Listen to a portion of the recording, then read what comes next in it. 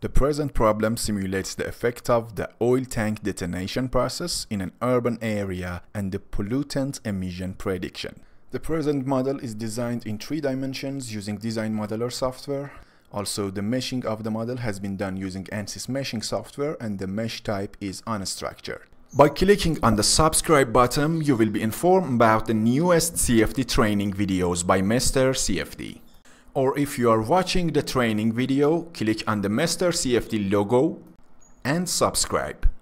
A standard K-epsilon model has been used. That is a 2-equation turbulence model that allows the determination of both a turbulent length and time scale by solving 2 separate transport equations. The standard K-epsilon model is in ANSYS FLUENT, falls within this class of models and has become the workhorse of practical engineering flow calculations in the time since it was proposed.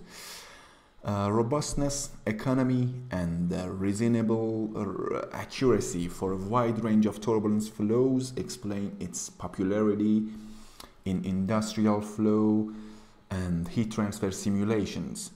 Also, it is a semi-empirical model. The standard K-epsilon model is a model based on model transport equations for the turbulence kinetic energy, K, and its dissipation rate, epsilon. The model transport equation for K is derived from the exact equation, while the model transport equation for epsilon was obtained using physical reasoning in the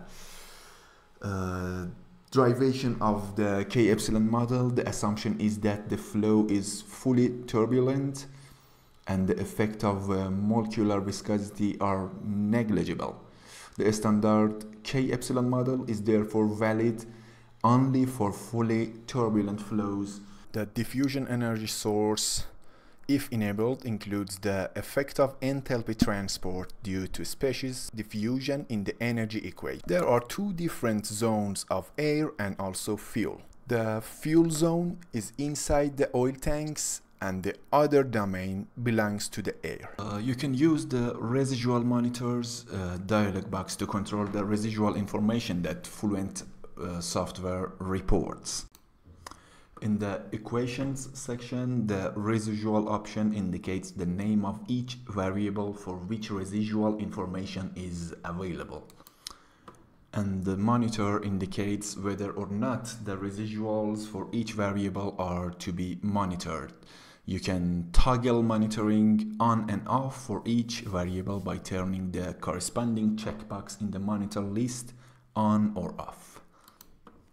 The check convergence option indicates whether or not the convergence of each variable is to be monitored.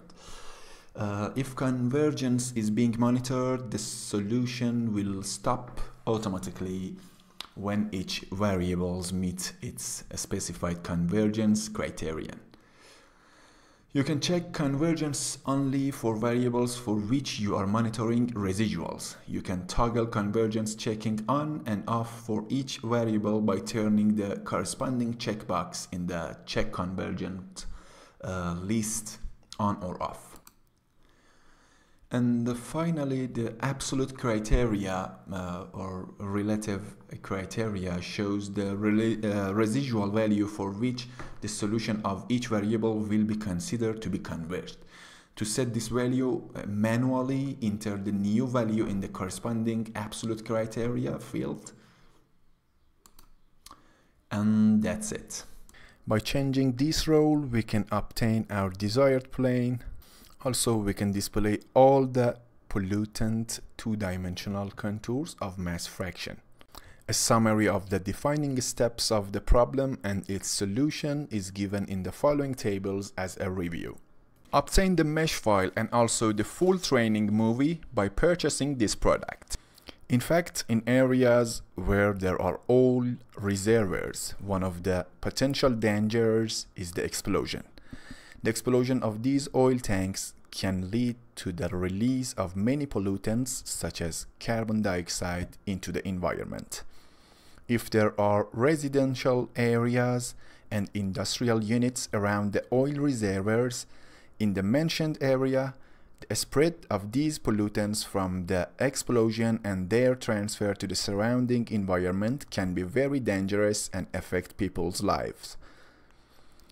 In the present modeling, a sample urban area is defined as a computational area in which there are several oil reservoirs, and around these oil reservoirs there are several residential areas and industrial units, whereas large chemical reactions occur at the time of an explosion in which different gases species are involved. The model of species transport has been used, thus the number of gases species model in this simulation is equal to 7, which includes CO2, SO2, NO2, CO, H2O, C, and air. Therefore, in the whole computational area, air is present as the main fluid, and in the area related to the oil reservoirs, energy sources, and gases species caused by the explosion are identified. The purpose of this work is to investigate the transfer of these pollutants to the surrounding residential and industrial areas due to wind. In fact, the amount of wind speed and direction can affect how these pollutants are released in the urban area. In this model, the north and west of the urban area are defined as the inlet boundaries of airflow, and the east and south are defined as the outlet boundaries. The open air flow enters the urban area with a temperature of 300 degrees of Kelvin and a speed equivalent to 20 meters per second. To benefit from MR-CFD services, including simulation, consultation, and training, contact our experts via info@mrcfd.com.